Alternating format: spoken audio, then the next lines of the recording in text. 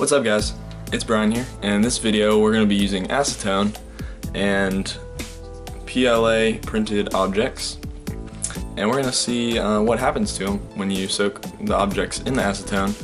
I think for 3 hours we're going to, do increments, but supposedly in 3 hours this should be rubberized. It's really firm right now. It's a little ring for my Nixon watch. Alright, for this project we're going to be using acetone. You're going to need some type of container to put your piece in. I recommend glass because certain plastics will dissolve in acetone. There are certain plastics that will not dissolve, but just be safe and go with glass. And then I've got a second glass here because in this first one we're going to have our PLA printed part. In our second one, we have an ABS blue skateboard wheel in the second one. So we're going to see what happens when you put acetone with ABS plastic. Now, the results should come out to be something more silicone-y like this, which is my original silicone Nixon band.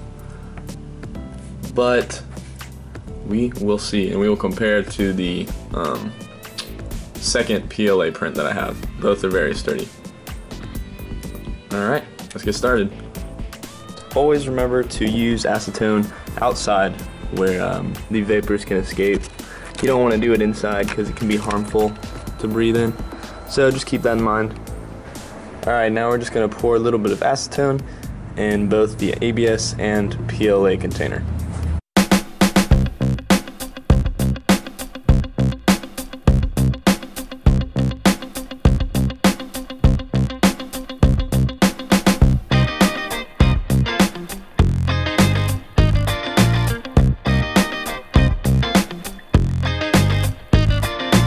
The ABS is already starting to dissolve. The ABS should fully dissolve into the acetone, and then the PLA should just soften up. So we'll give this some time and we'll come back and check it out. I left it in overnight, so I'm not exactly sure how long, but as you can see, it's very squishy. It's not like if I had made it a little thinner, it probably would have been even more squishy. But that's about where I want it. This is how it was originally. You can't bend it at all without breaking it. It's pretty neat that you can turn a solid piece like this into something rubberized without having to buy like a silicone filament. As you can see under the important section, it says acetone may soften or damage plastics, synthetics, and many other finishes. So that's what we're doing. We're just softening the plastic. So that's basically why it works. Thanks for watching, guys. Feel free to subscribe, and I'll see you guys later.